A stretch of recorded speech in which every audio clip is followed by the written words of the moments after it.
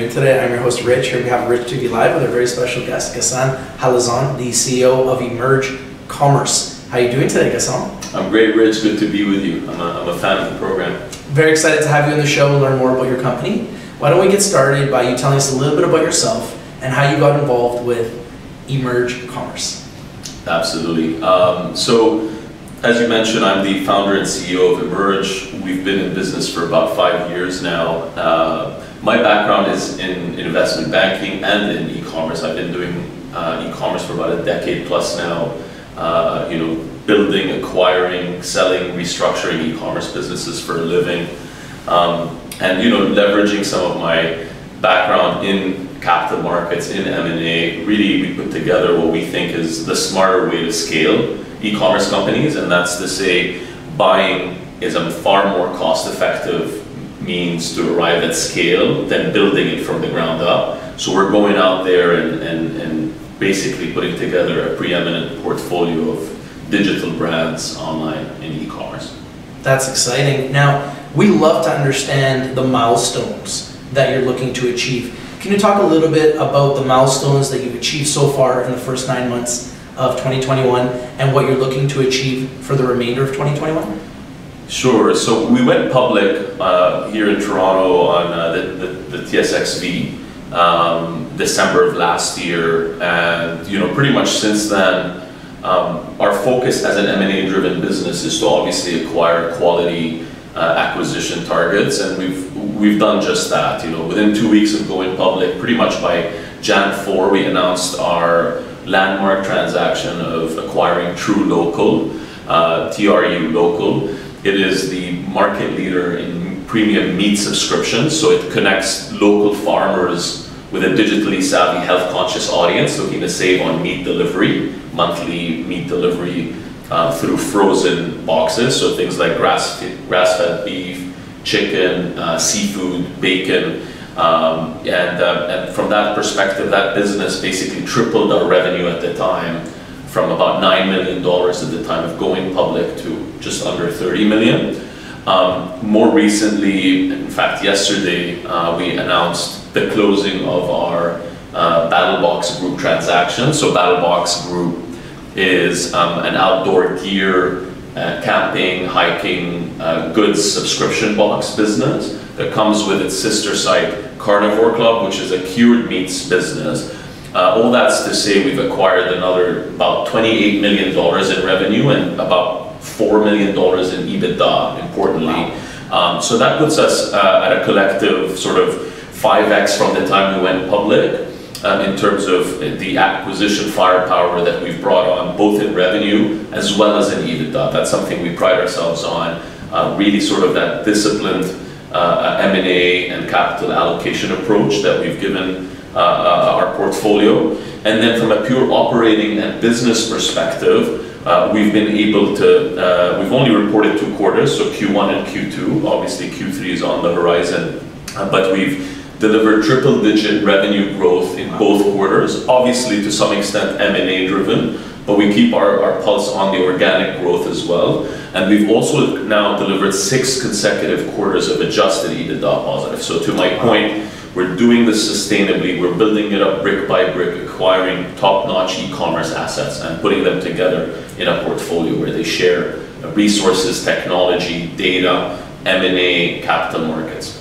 Fantastic. Now here at RICHTVLIVE, we love to really understand the fundamentals of the company and the team behind the deal. Can you talk a little bit about your key members and what they bring to the table, and especially any experience they have in capital markets? Yeah, absolutely. I mean, I think we've been very fortunate. I've been surrounded by a plethora of experience in M&A, capital markets, e-commerce and tech at large. A lot of great folks around us, but starting with, of course, the immediate management team. Jonathan Leon, our CFO, came most recently from a $1 billion roll-up in veterinary clinics called Vet Strategy, private equity backed name. Originally was the CFO at Afria, the original CFO in Afria. We have George Marukos joined us from Dye & Durham, which is again a big Canadian legal software roll-up story. now a $3 billion plus market cap. He was on the senior leadership team at Dye & Durham. Joins us and heads up the M&A business, which, as you know, is a big part of our approach and sort of strategy. Fazil Kaiski is our COO. He joined us from the original roll-up. We acquired a company called Bytopia, which was Michel Romano's business from Clearco and Dragon's Den. So we acquired her original deals business. They had collectively sold SnapSaves to Groupon, which was a cashback rewards app. So from our perspective, that's sort of that core management team. As I said, I come from a capital markets background myself with about 10 years plus in e-commerce, but prior to that, with my days at Citigroup in New York on Wall Street.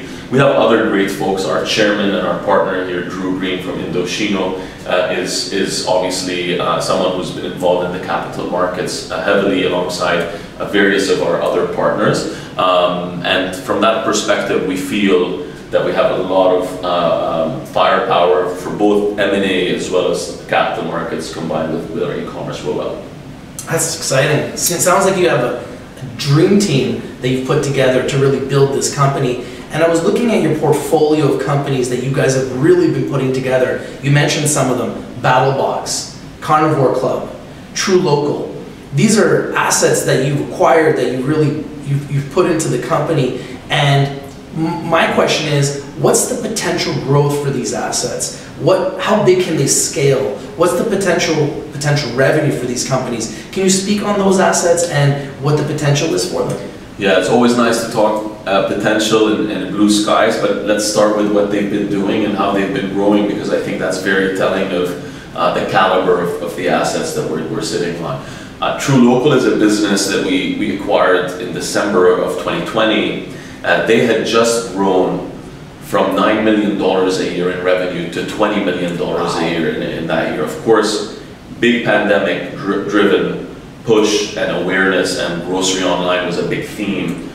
There were a lot of questions around, does that $20 million go back to 15 or to 9 even, or is this the new norm? And so far what we've seen is that we are still till today, as the world opens up, at 2x pre-pandemic volumes. And we're not talking about having the market to be 2x. This is just the new world we're in, which is super exciting to see.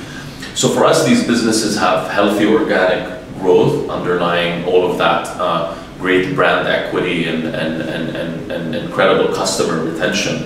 And so for us, the other example here with BattlBox and Carnivore Club, which come as a portfolio together, that's a business that grew 70% in the pandemic year, from about 10 million USD to about 17 million USD.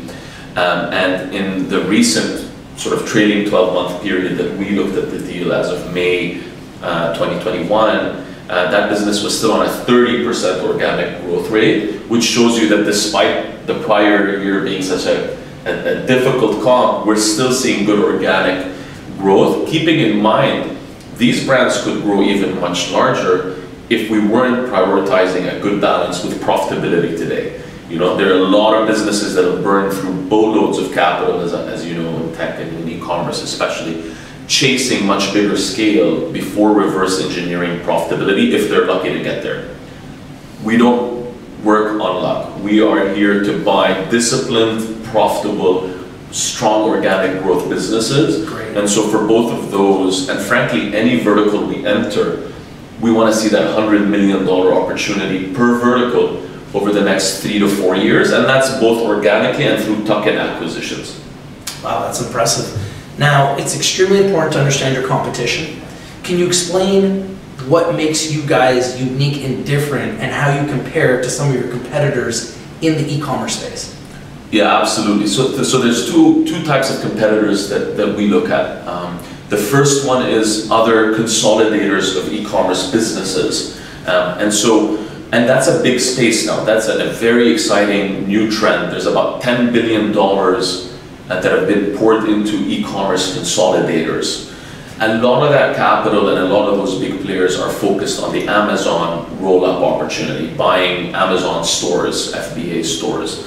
We are not an Amazon-specific marketplace consolidator. We actually prefer buying proven brands, direct-to-consumer businesses that own their assets, own their customer bases, and are not at the risk of being turned off. We've all heard of the different horror stories of relying too heavily on an Amazon or on a Google or on a Facebook, right?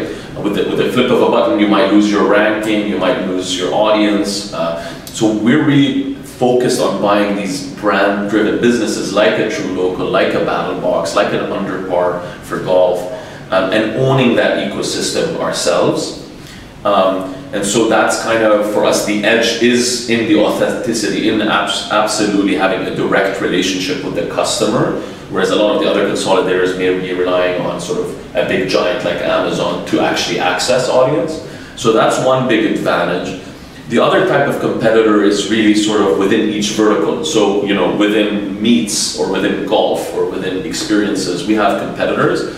What I love about our ecosystem is the advantage that we are able to diversify and leverage our collective buying power. So we have 2 million members. So when we go buy a carnivore club, we already have a True Local audience that we can cross-sell with, right? And they can share facilities together. They can cross-reference, you know, different things that are working on the marketing side or on the data side. We can monetize collectively. So there's power in the diversification, and there's frankly power in scale. And so for us, every time we're buying a business, we're not only buying more revenue or more EBITDA, but we're also buying that trove of data and those potential possibilities between the brands that we're sitting on. So for example, a loyalty program is something that we would look at down the line, where when you're shopping here, you're getting points that you can use across any number of different verticals and niches that we're in.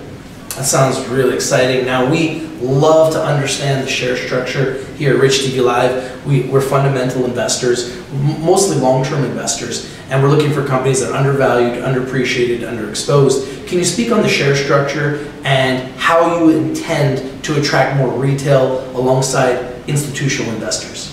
Yeah, absolutely. So we have about 99 million shares outstanding today. And on top of that, we have largely sort of an ESOP options plan for staff, predominantly staff, board, management, and so forth, with about a couple of million warrants as well from the earlier rounds, most of which, I should say most, probably half of which are out of the money and half of which are in the money. But when all is said and done, you're looking at about 110 million shares under a treasury method that on a fully diluted basis. Very good. And if there was one thing you would want shareholders that are watching this interview today to know about your company, what would it be? Yeah, I think, you know, the big thing to highlight for someone just getting to know Emerge is that we're in the business of under-promising and over-delivering. Great. So we've continuously delivered on our ability to acquire better, bigger, and more profitable assets to the point now where, you know, 6 acquisitions in, 7 brands in our portfolio today. We're effectively about an acquisition away right now, 1 acquisition away from arriving at about $100 million in gross sales, what we call GMS or gross merchandise sales. Yeah. And we're basically 2 acquisitions or so away from arriving at 10 million in EBITDA. Wow. And we think those are critical milestones to your point about institutional and retail. We think, you know, today, for example, Canaccord Genuity and Raymond James cover the company. Consensus price today is $1.77. We think a lot of research pours in at those scalable levels, right? A couple of deals away or a couple of acquisitions away. And so for us, scale matters, but even more so profitable scale matters. And institutional folks who have started to jump into Emerge, our last couple of rounds have been pretty much 50-50 institutional and retail. Today we have over 3,000 shareholders in Emerge. So we have a good retail constituency by virtue of the fact that, frankly, we have 2 million members. And even if we haven't marketed too heavily to them, word has gone out. We get a lot of free press because of our brand awareness and our brand equity. But we've yet to really arrive at a scale that's super exciting for these big institutionals that I think are a game changer from a share price perspective. But I think we're right around the corner where we knock off critical milestones that get us to 100 million top line, 10 million in EBITDA. And I think we're right there. And I think 2 research analysts become 4, 5, 8, you know, and I think, you know, that institutional presence starts becoming bigger and bigger. And of course, the retail network, by virtue of it being a consumer play, will always be a strong component. We have investors all over the world that are going to see this interview, that are going to be learning more about your company. What's the best way for them to get in contact with you if they have any questions? So we have an investor@emerge-brands.com address. We answer very promptly through our IR unit. Obviously, we're very active. I'm personally very active on LinkedIn. And of course, if you need to reach me directly as well, just reach out to investor@emerge-brands.com or access me through Ghassan@emerge-brands.com, and one of us will get back to you in short order. Fantastic. Now, I must remind you guys that are watching, if you like these videos, please smash the like button, comment down below, share the video everywhere, and subscribe. Rich TV Live is strictly for information and education purposes. Please do your due diligence, do your research before you invest in anything that we talk about or discuss here on Rich TV Live. In saying that, I believe this company is undervalued, underappreciated, underexposed. Thank you so much for joining us today, Ghassan. Thanks so much, Rich, for having us. Always a pleasure. If you're not winning, you're not watching. We bring you the winners, and we bring them to you first. Thank you for watching, everybody. Have a nice day.